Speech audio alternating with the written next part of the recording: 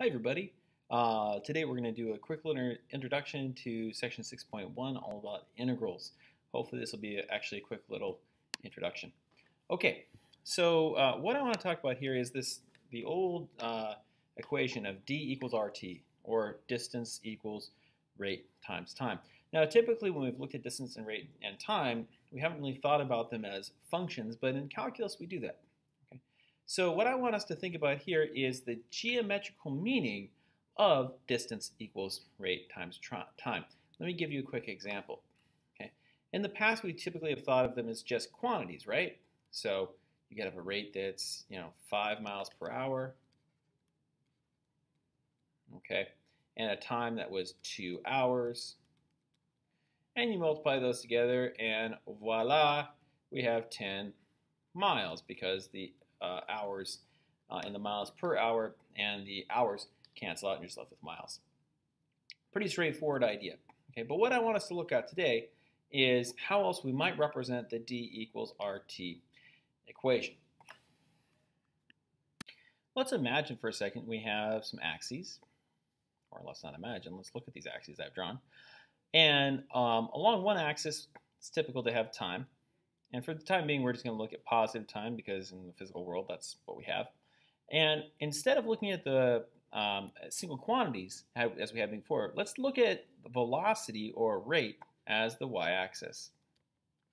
So the y-axis is going to indicate velocity, and we can now talk about functions of velocity. Now, typically what we're going to be looking at, or typically what we've looked at has been a constant velocity. So here's a constant velocity. Maybe this is a velocity over time. Okay. That was as simple as 5, a constant velocity of 5. Now, if I look at the velocity of 5 from time, and we're going to make it a little bit more interesting here, time t equals 1 to t equals 4. Okay. So that's the amount of time elapsed. That's not a very good place to put a 4, is it? Put the 4 right here. Okay. The time elapsed here has been 3 seconds, and we've had a constant velocity of 5, which makes the distance traveled 15. Let's go ahead and indicate that on the picture. Good enough? Okay, here's that. And here's that. So if you notice something that happened here, we now have an area, okay? This area is 3 by 5, this is 15. So the distance traveled is 15, and notice that that can be looked at as an area on this graph. So in calculus, in integral calculus, what we're going to be looking at next, we have this idea of velocity as being a function of time, and the x-axis is time. And now we can look at the the distance traveled as an area. Okay, so in our case, distance and area, when we're talking about a function of velocity, are the same thing. So in calculus, it's much more interesting for us to ask, well, what about when we have a variable velocity? So now we have a variable velocity. I'm going to go ahead and graph a velocity function that looks like this. And we'll allow this velocity function to be something very simple, like t squared. Can you imagine a situation where this might come up? Okay, what kind of velocity function are squares?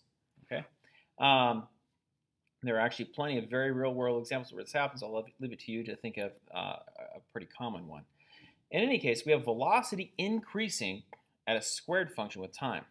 Okay, and what's happening here is if I start at t equals 0, and I go up to t equals 2, okay, we can figure out what the velocity is at t equals 2. That's going to be 4. But what's the total distance traveled? Well, it's the same meaning as we had before, right?